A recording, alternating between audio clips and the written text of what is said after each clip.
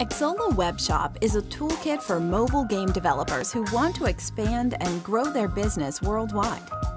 Web Shop is easy to implement and highly customizable, allowing you to create an online shop that is fully under your control. In just a few simple steps, you will have a website from which you can sell in-game items, currencies, subscriptions, and accept more than 700 payment methods from over 200 global regions. In this video, you'll learn how to use Xsolla Web Shop to create a branded website that's fully under your control, import your in-game catalog to save time with existing assets, and identify players via authorization. Ready to move your game forward? Let's go! The first thing you must do is create or log into your publisher account. If you already have an account, simply go to publisher.xsolla.com and log in. Otherwise, click on Sign Up. Choose your email and password and click Create Account. Now we'll need some information on you and your company.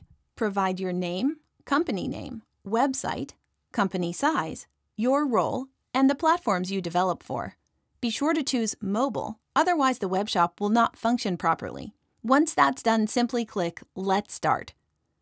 Now that you're in the system, you'll need to create a project. This is simple. You can grab the link from your game's Google Play Store, Apple Store, or other store page and paste it into the field. This will allow Site Builder to create a template for your new web shop. Click Create Project. Now the publisher account page will greet you with your game's name and web shop solution card. Simply click Configure Web Shop to get started.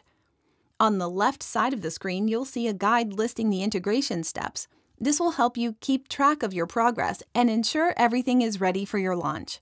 Step 1. Import your catalog of items.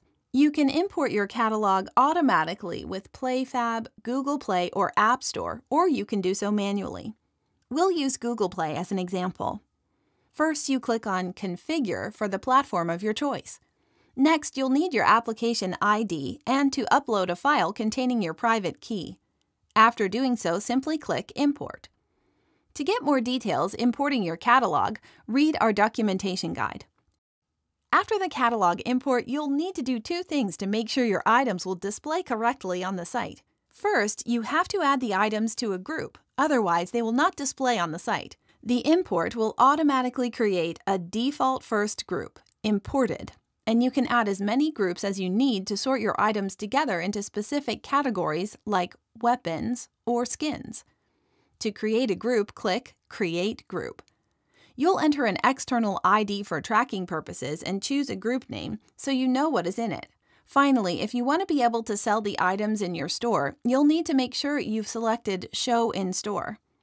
Second, you have to add pictures for each item manually to make sure the right images correspond to the right item. To import an image, click on the icon of the image and choose the image file from your computer. Choose the group you want to be a part of in the pull-down menu. You can also define a property for the item such as consumable, non-consumable, or non-recurring subscription. Make sure you toggle On to show the item in the store. Click Save Changes, and your item will be ready. Repeat for other items you would like to sell. Now it's time to create your site. Next, you'll need to create Page. A default version of your web shop will automatically be created by Site Builder. Open Site Builder to customize your site as you see fit. You can create a new block for each type of purchase, such as in-game items or currencies. Configure a layout that works best for your game. To add items to the store, click Add Block and choose Store. On the left-hand menu, choose the groups of items you wish to sell.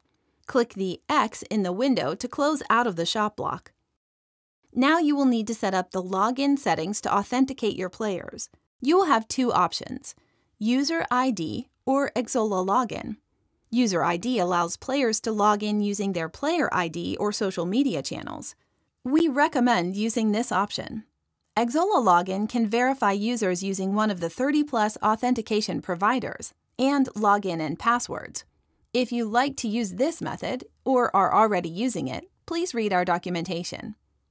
On the left panel, open the Login setting and choose User ID Authentication. Now you will choose your existing login project or create a new one by clicking on plus New Login. Add the authorization webhook URL so the system can verify the user before allowing them to make a purchase.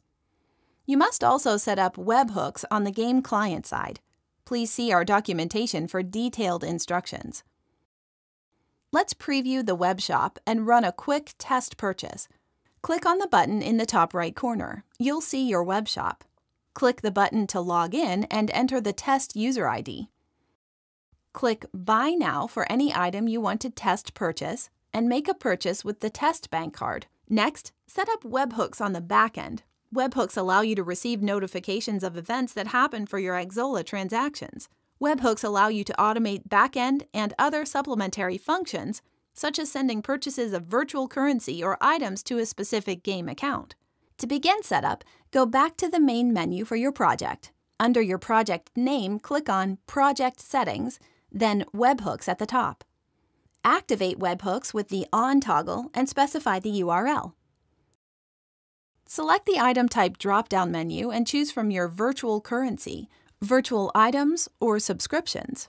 Set an Xsolla order ID and then choose the newly created item you just made. If the test is successful, you'll see the green note, Test completed successfully. The last step is to sign the licensing agreement to complete the process. You can also choose to use your own domain or use Xsolla's pre-assigned domain. When you're ready, publish your page. Now you can see what your published webshop looks like and make purchases on the fully active site. You can find all the documentation links mentioned in this video down below in the video description.